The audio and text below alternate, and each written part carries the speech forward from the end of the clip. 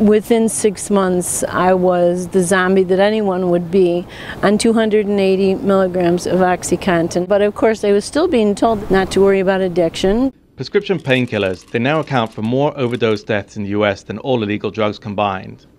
Sales of pills, including Oxycontin, Vicodin and Percocet, now total more than $9 billion a year. Until 2 decades ago, doctors reserved the use of so-called opioid drugs mainly for cancer patients because of fears over their addictiveness. That's when a handful of doctors, led by New York pain specialist Russell Portenoy, began spreading the message that people suffering from chronic pain should also get access to the drugs. There was a sense among those of us who wanted these drugs to be used more for patients with chronic pain that we had to destigmatize these drugs. We had to bring them from the cold into mainstream medical practice. We had to have doctors thinking in terms of risk and benefit instead of thinking in terms of these consequences that are so scary, like addiction and death. Portenoy co-wrote this seminal paper in 1986. It argued that opioids could be used in a much larger group of people without cancer, including patients suffering from more common complaints such as back pain or nerve pain. In speeches around the country, Dr. Portenoy and others argued that fears of prescribing opioids were overblown. Their efforts were successful beyond what they could have imagined. Today, those drugs are among the most widely prescribed in America. Now Portenoy and many of his followers are having second thoughts. They say they overstated the benefits of the drugs and understated the risks. Do you think that some of your early advice represented misinformation? If you said, did I teach about pain management and specifically about opioid therapy in a way that reflects misinformation? Well, against the standards of 2012, I guess I did, because we didn't know then what we know now. So I guess I did. More than 16,500 people die in the US from opioid overdoses each year. According to government studies, millions more are abusing or are addicted to the drugs. Next, what you should know about pain medicines. In the 1990s, Purdue Pharma, the maker of Oxycontin, amplified the pro-opioid message with promotional videos like this one, featuring Portenoy and other doctors. The likelihood that the treatment of pain using an opioid drug, which is prescribed by a doctor, will lead to addiction is extremely low. In the videos and elsewhere, they said that less than 1% of patients became addicted and that overdoses were extremely rare. Purdue says the videos reflected expert opinion at the time.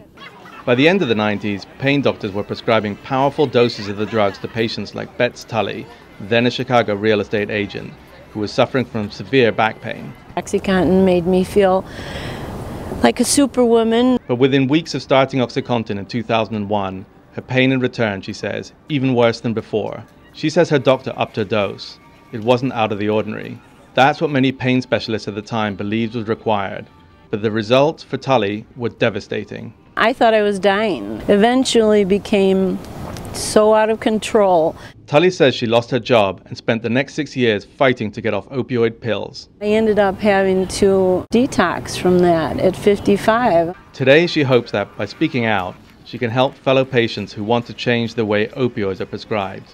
Either it needs to be regulated or the medical community themselves has got to self-regulate. The point at which they come to me, the pain problem that they may have had that started all of this, is the least of their problems.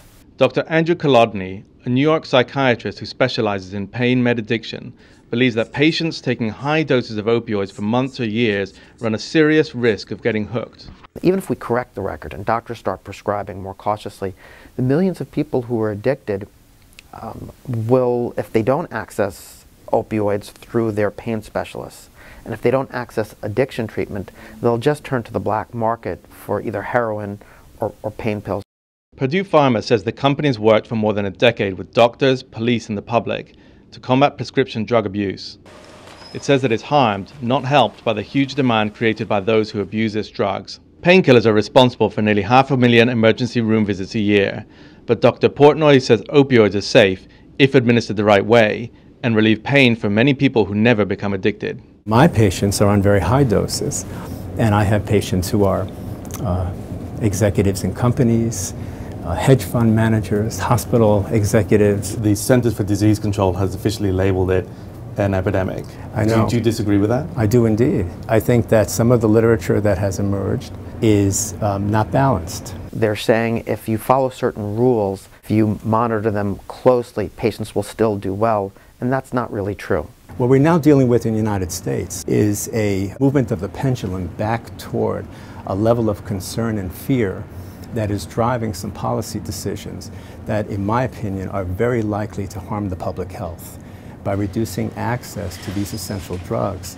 Betz Tully believes reducing access is exactly what needs to happen. I've been watching this for 10 years, and it's very, very frustrating to me to know that this many people have died, this many patients and have become addicted through no fault of their own because of misinformation. It's wrong, and I don't understand how you can look the other way. Thomas Catan, The Wall Street Journal, Washington.